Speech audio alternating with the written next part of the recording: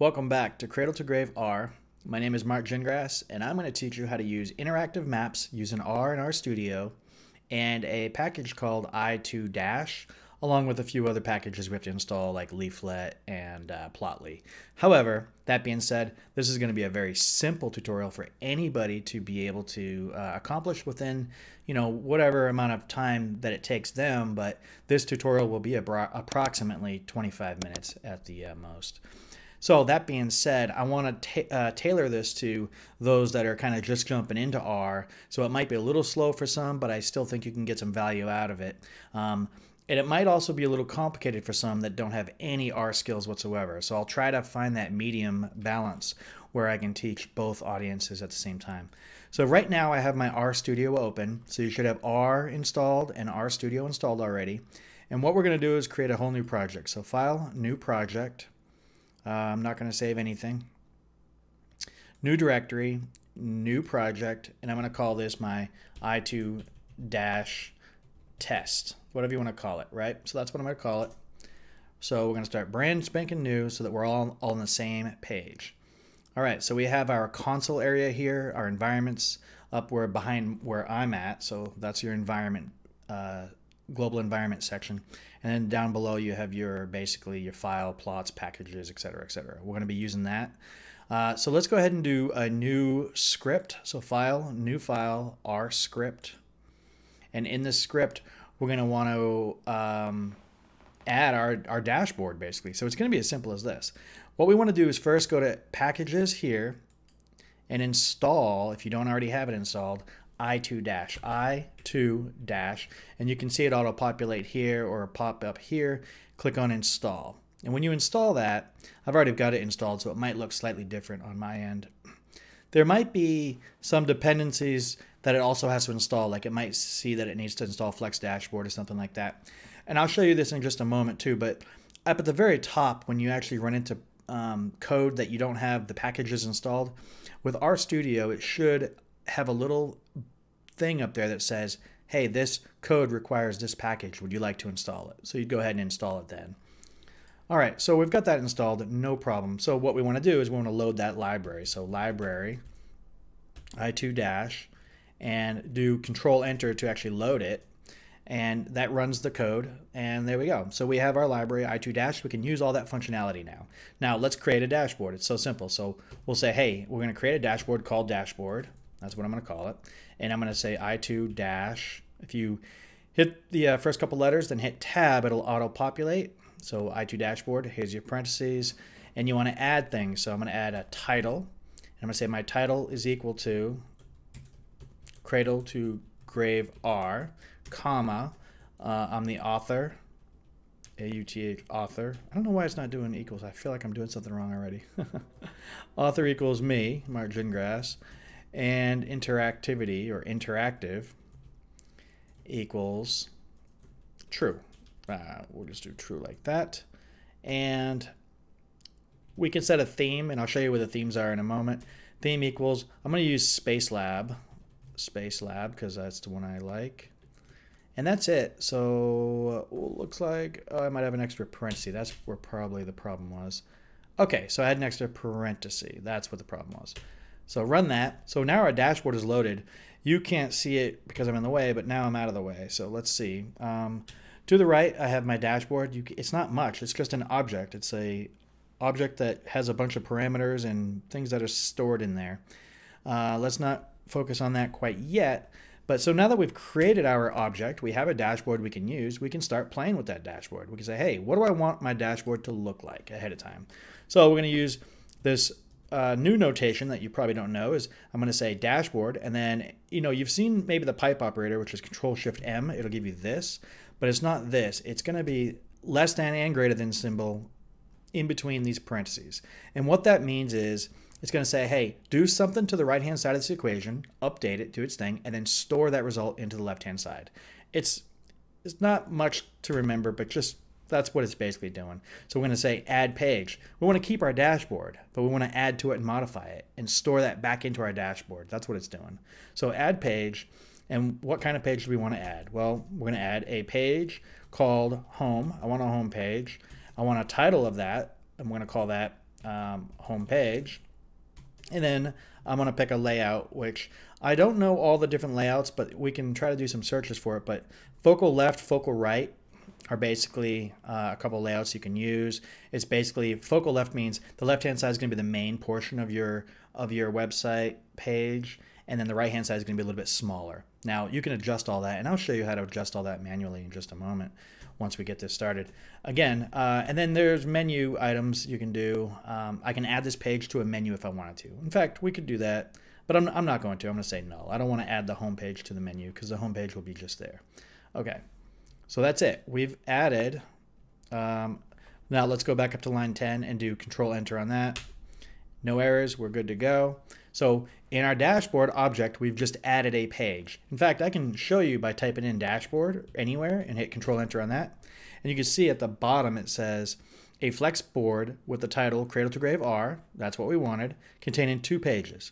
The page default with the title, default page, contains 0 components, and home with the title, home page, contains 0 components. So there's no components. Yeah, we have a page, but there's nothing on it, right? That's what they're saying. So that's how you can keep track of what's in your dashboard if you want. So before we get too crazy, let's add another page. We can do that in 2 ways. We can just do dashboard again and do the less than and greater than symbol in between parentheses. And we can do add page again. So add page. And we're going to call this one about. Well, I'll do lowercase, so I'll call it about. Now, that's not what's displaying. That's the name of the page that R sees so that they can do its work, right? So we'll say the title, now this is what's visible, is about me, right? Whatever you want to call it. And then, of course, we can do the layout again is equal to focal left. Sounds good to me. Now, this time I'll put it in a menu, though. I will put it in a menu called, we'll just call it menu, capital M. Sounds good to me. Okay, now if we want to add another page, we can actually just do the pipe operator, Control-Shift-M, or parenthesis greater than percent. So it's basically saying, hey, pipe this into another add page, which you don't have to do the pipe. You can do another dashboard add page if you'd like, but this works just as well, so I just want to show you that. So we'll do page equals, and then we'll wrap it up with these 3 pages because I think that's plenty. We'll just do a contact page. Cool. And then title equals contact me, whatever you want to call it. Layout, I'm going to continue doing the same focal left. And menu, we will put this in the menu called menu. So we have 2 things in the menu now. Cool. And then that's it. So let's run line 18 by Command Enter or Control Enter, whichever one, if you're on a Mac or a PC or Windows. Okay, we've created, now if we do our dashboard, we've created, you know, a default page, a home page, about page, and a contact page, all with 0 elements in it. Done deal. All right. So now let's do some other stuff that's kind of cool. Let's create that map that I wanted to talk about. So we're going to do install, and then under packages, we're going to use this package called Leaf, L-E-A-F-L-E-T, Leaflet. Cool little package. It's an HTML widget. You install that, and it'll allow you to have basically interactive maps within your page. All right, so now that that's installed, we're going to create a leaflet object. But first, we have to load the library. So library, leaflet. So load that library. It should be good because you just installed it. Now we'll create a leaflet object. So leaflet, open parentheses. I'm going to create the object, but I'm also going to pipe it into, we want to add titles and things like that. So this is just the format of leaflet, so you just have to get used to it. So add title, so it'd be add, oh, tiles, I'm sorry, add tiles, yes. Pipe that over to add markers. We want to add a marker because I want to show my hometown, which is Silver Spring, Maryland, right? So I know there's a lot of latitude and longitude for that, so we can do longitude equals, and I don't know what that is yet, and latitude equals, I don't know what that is yet, comma.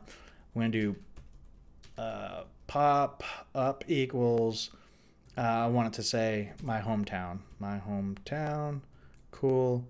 And what we want to do is we want to store that into another object called leaflet map. We could store that into there, right? So that object that we're going to create with that latitude and longitude is going to be a map that we store into an object called leaflet map.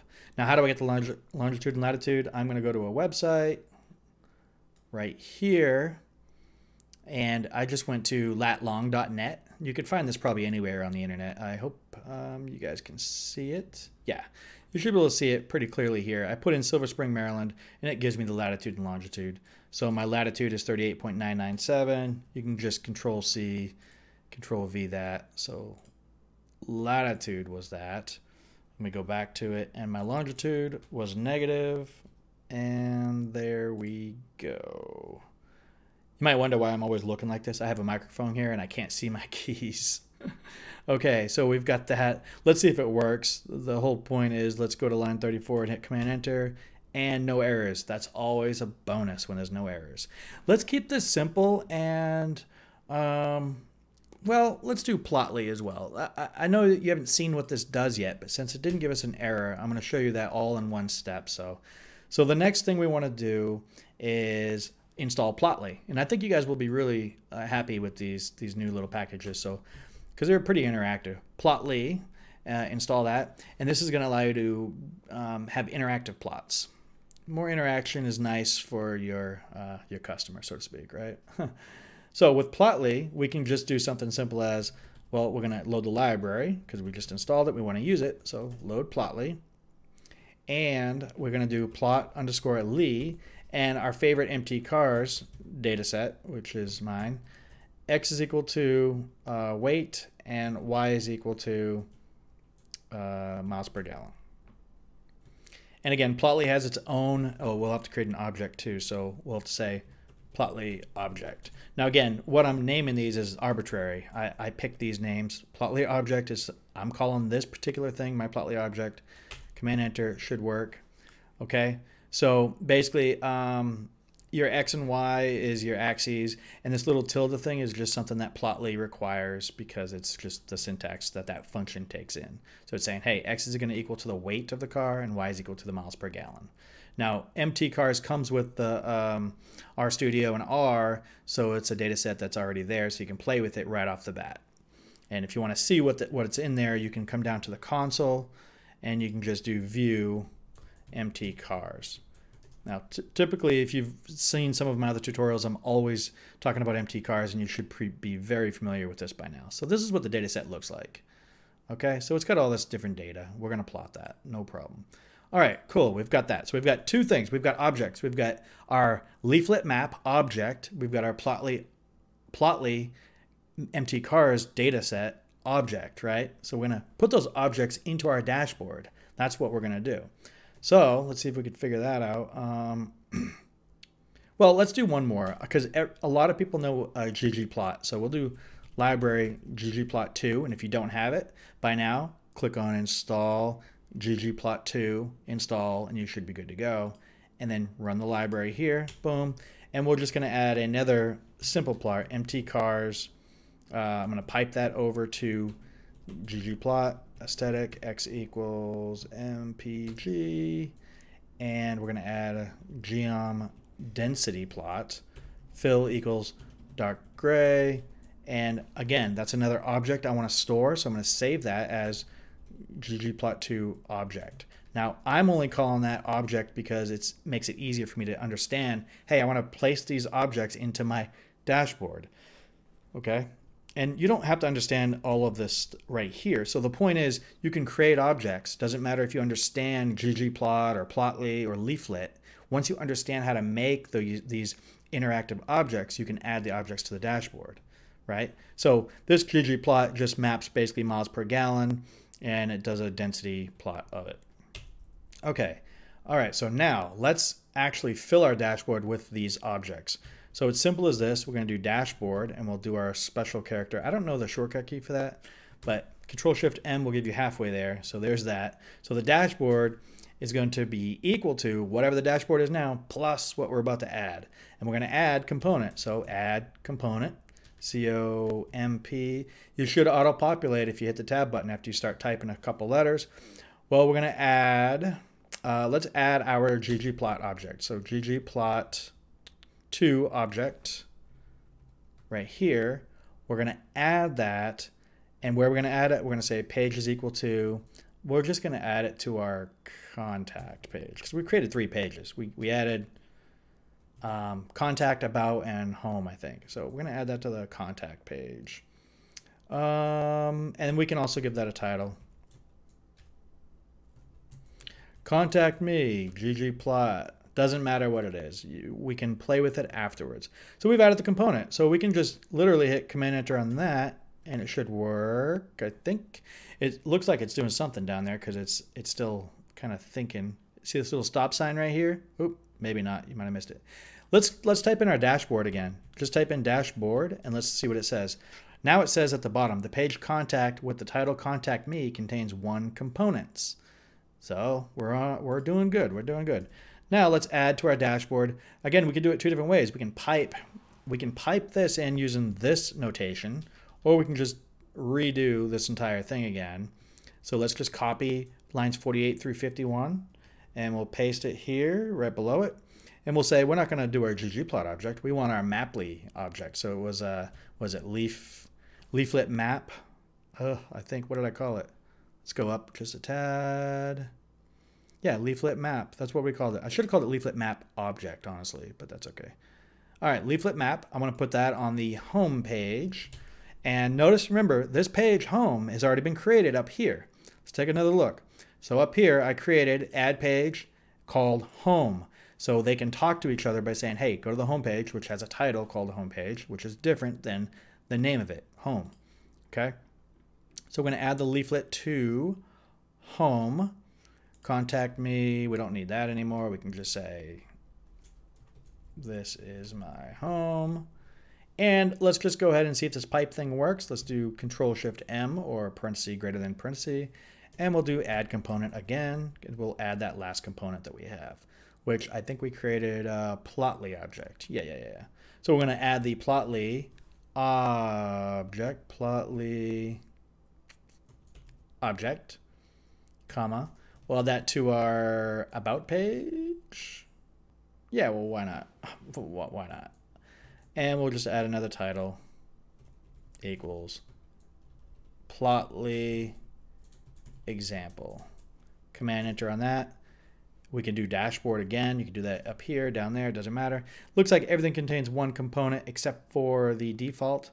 Let's go ahead and run this as in, let's create, so we're going to create an RMD file out of this, which is basically the Flex dashboard file that it needs to compile into an HTML file. Sounds complicated, but really we didn't do much work here yet. So we're going to do a dashboard, and we're going to say pipe that dashboard into an assemble function. So we're going to say our entire dashboard, we're going to pipe that into an assemble, which is basically going to create our RMD file. And we're going to create a file called my dashboard.rmd. Sounds good to me. And we're going to tell it what pages to put in there. So we're going to say pages equals, it's a column vector, so a list, basically, a column of things. We're going to say we want our home page, we want our contact page, and we want our about page. So those are the pages we created. You can create multiple pages and put them on different dashboards. You can have multiple dashboards. You can have dashboards linking to other dashboards. The possibilities are endless. So this is what's going to assemble our actual dashboard into an RMD file. I know it's getting crazy. So let's do Command Enter. Could not find function assemble. I knew there was something wrong with that. There's no M in there. EM assemble. There we go. Now that I've done that, click over to Files over here, and you'll see something called my dashboard.rmd. That's what we're looking for. Click on that, and you can see that it actually created this RMD file for us based on this other file that we haven't even saved yet, which you probably should save it. It's a script. This R script that creates this. If you run that assemble, it creates the RMD file. It puts the YAML code up top. I know you probably don't know what that is, but there's other tutorials that teaches you what YAML is, what Flex Dashboard is. So this is a Flex Dashboard layout. And all we have to do, so you don't need to know about Flex Dashboard. You can keep this the way it is if you'd like.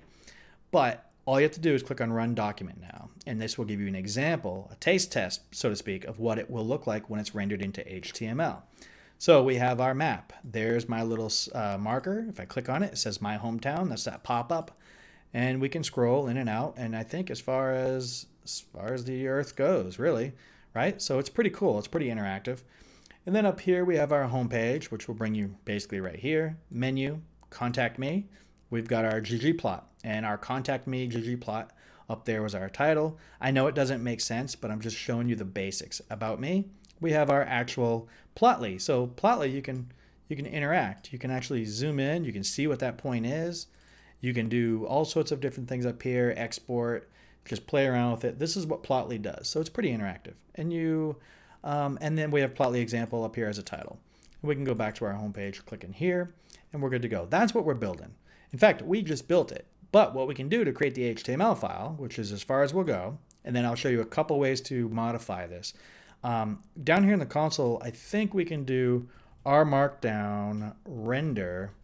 Yeah, this is what we can do. And then in parentheses, we would type in the name of that dashboard. So my dashboard.rmd. That's all we're going to do. So R Markdown, : render. And look over to the right. We don't have any HTML files here yet. I'm going to hit enter on here.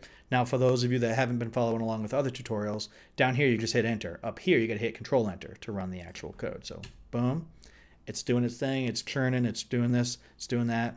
But so you can see here, I have a my dashboard.html. I can click on that and say open in web browser. Boom. So this is the actual web browser. This is on the web right now, right? Not on the web, it's local, but you see it's a web browser. It's not my RStudio. So menu, Contact Me, everything is still there. It looks just fine and it's working great. So that's it. That's how you do it. Now, if you want to modify your actual dashboard, that's perfectly fine. You can come back here and you can rerun this all day long. You know, imagine you're pulling in a whole bunch of data, you're churning the data, and then you create these little maps based on certain latitude and longitudes that you programmatically got. Maybe you want to find all the schools in the area to figure out, you know, what are the COVID rates or something, you know, near schools. You could do all that, and then every single day you'd run this. It would create the dashboard, and then you'd run the dashboard and it would create the HTML file. But you can also modify this HTML file or this RMD file to your likings now. So like in that contact page, if you do a quick Control F, contact me right here, everything is important. All of these little equal signs are important because that's part of Flex Dashboard, so don't mess with it too much. You want to go research about Flex Dashboard and how that works. The column data widths, you can mess with those. You can make them always equal 1,000 though. So if the data width is 600, you'll see another one that goes with it that's for 400, I believe. Let me double check. So column data width equals 600. It might be automatic, but the entire span of your screen will be 1,000. So 600 is basically the amount. If you can just do, oh, there it is. Column width, data width 400, and you can put stuff in there. So I could put stuff in here saying, hey, contact me now at this number, and then just type in your number. Control S, rerun the R Markdown render my dashboard. Boom. And let's go back to my dashboard in the web browser. And I don't, oh, okay, so it's right here. Contact me now at this number. Now, it's not the best format. In fact, I'm in the way. So it's not the best format maybe, but it's there. So you can add all of that in there. You have control over all of that. So it's pretty cool that you can do all that all within RStudio and R. Now, again, you can modify all of these things, but you probably end up breaking it a few times. It's going to happen. This is a little bit, the whole point of the i2Dash is to kind of abstract you away from the Flex Dashboard, figuring out all this stuff. But you can actually start with Flex Dashboard and do tutorials on that and skip this part. But this is i2Dash. I hope that this kind of will get you started. And I hope that you enjoyed the leaflet map and the Plotly interactive plots. Pretty cool.